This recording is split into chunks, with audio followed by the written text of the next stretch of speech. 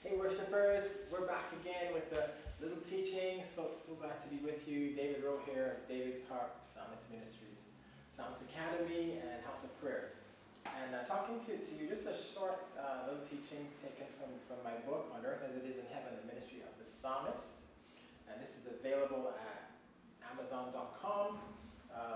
Little thoughts that I have that God has given me concerning the psalmist and the worship leader. So we're going to talk this afternoon about the 5 fingers of psalmist character. So the character of the individual who wants to be a psalmist, who wants to worship lead, who wants to lead the music in your church or cell group or something. These are some things that you need to bear in mind. And it's all taken from the 5 fingers of your left hand, or 4 fingers and 1 thumb.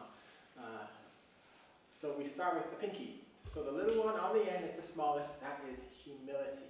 So a key characteristic that we have to have is humility. The Word of God says, Matthew says, he who will be great among you must be servant. And we all know John's verse, he must increase and we must decrease. And so I like to say you must be so far from being proud. You must not only be humble, you must be unproud. Everything that is the antithesis of pride. God cannot stand pride. And pride gets in the way of everything God is doing. Because he wants to work through us and sing greatly through us and play greatly through us. And we're interested in getting credit for it. And God says, listen, either you want to work with me and do great things, or you want to do them by yourself. And God says, okay, if you want to do it by yourself and be proud, bye-bye, I'll see you later. So we want to have that quality of humility ever in us. I mean, we must be known as a humble person. All right? That's a great thing.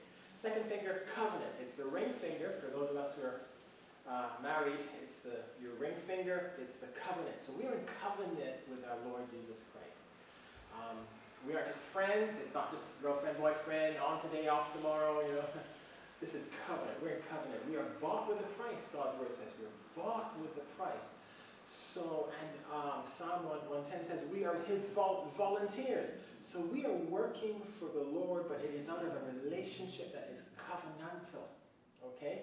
When I married my wife many years ago, we parted with all other friends. In terms of, I didn't have any more lady friends that I would confide in. She didn't have any more male friends. We cut those because we said we're not going to be with each other. We're going to leave and cleave, as Genesis says.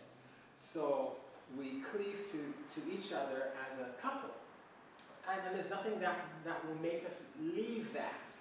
And so too with God, once we have covenanted our life to him, there's no sin that can tempt us away or pull us away. We're not interested in the other guy. Satan has his own crew. We are not interested in what he will throw our way. We're interested only in our covenantal Father, our Father God, Yahweh. We just love you, God. We just want to worship. And so that expression must be a life thing. This isn't something that you can put on before a service and take off after service and go do our own thing. There's no more doing our own thing.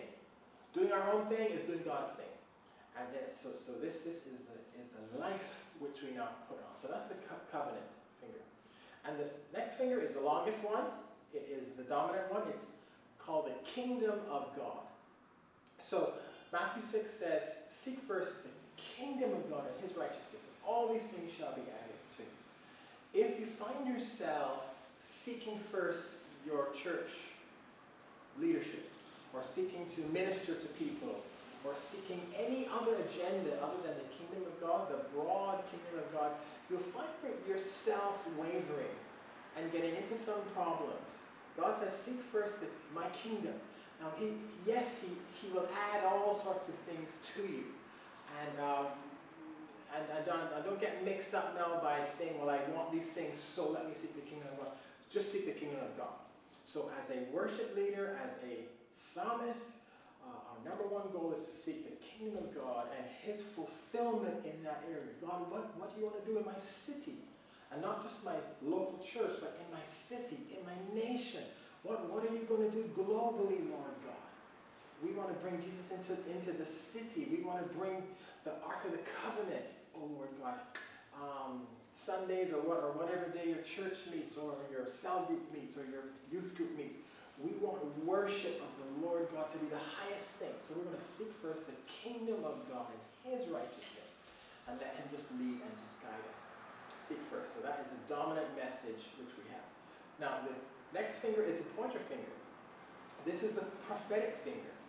So Paul says, seek the gifts, but even more that you'll prophesy.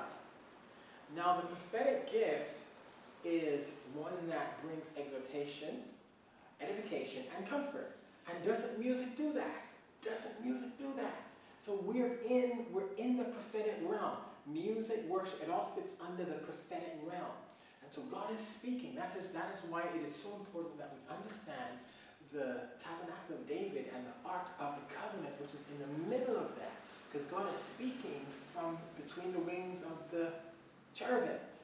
And so God is speaking, and how we interpret that now in the new covenant days is prophetic music, prophetic singing, prophetic instrumental, prophetic. So God is speaking, and God is also listening. So now we can now sing over people. We can sing God's words of healing over people. And we don't have to pray. We can sing, because singing is our prayer. And God has given us that gift. So we are prophetic in nature. Don't ever forget that. Don't think that you're just singing words and so it's just lyrics and then chords. So practice the prophetic. When you get with your team, practice the prophetic. You're prophetic people. It's part of our character. It's part of our nature. It's part of who God has made us to be. The thumb, finally. It's the one finger that touches all of the others. The thumb is our lifestyle. So our life has got to be one of humility. Our life has got to be in covenant with our Lord and Savior Jesus Christ. Our life has got to point to the kingdom of God. This is not a Sunday thing. This is not a Saturday thing or a Friday thing. This is an all weeks, 365 days a year. We must point, our whole existence must point people to the kingdom of God. He says, seek first the kingdom. So our life must be pointing to the kingdom of God. And then finally, our life must be prophetic. There's never a time you turn that thing off. You just live in, I call it live in the zone. Live in the zone. God is always speaking. Let's stay in touch. Psalmists, worship leaders, let's do this thing. Let's do this thing.